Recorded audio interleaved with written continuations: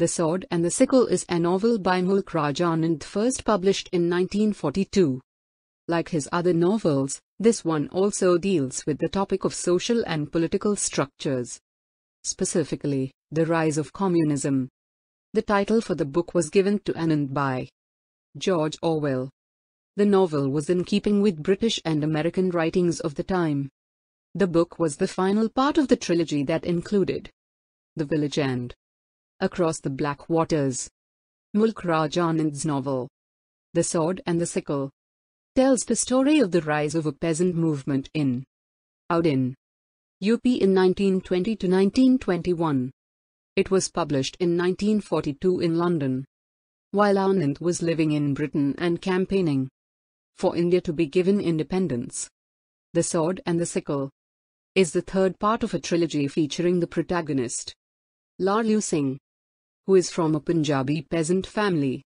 Through its characters, the novel debates various means of improving the conditions of peasants. Returning home from World War I, Lalu discovers his land has been sold off to the landlord, and so he joins the Kisan Sabha movement in UP, which is led by an erstwhile zamindar, landlord, who has become a peasant leader. A peasant, Sukhwa, has been evicted from his land and another has died while doing begar, or forced labor. Lalu becomes involved, learns to give speeches at rallies, tries to interest Gandhi and Nehru in the problems of the peasants, and is present when the Kisan Sabha is founded and when a court case against a peasant is thrown out after the peasants demonstrate. This apparent triumph, however, turns to disaster at the end of the novel when the zamindar leaves the peasants to go and plead with the authorities against his internment. The peasants follow and are shot and Lalu is imprisoned.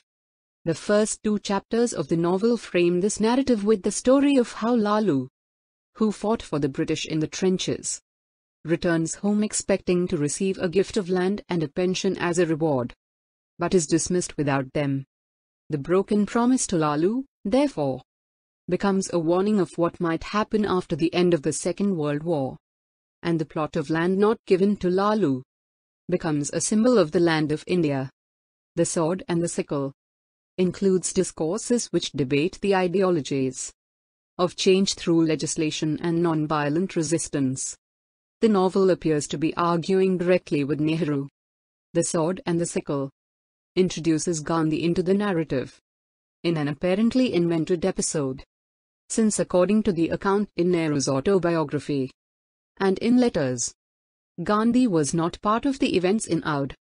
The circumstances in which Gandhi is introduced place the involuntary suffering of the peasants against the ideology of non-violent resistance and provides a critique of Gandhi's ideology. A young peasant, Chandra, dies after refusing to carry out forced labor while ill. In order to bring the episode to the attention of Congress leaders, Chandra's corpse is carried to Allahabad. But the corpse is mauled by the landlord's dogs, and one of the peasants is shot dead. Anand's representation of the peasant struggle does not align with the ideologies of the nationalist leaders, and because of this the peasants themselves are given some agency and express ideas which are not completely in line with those of their leaders, interpreting them on their own terms. End of the short analysis. Thank you.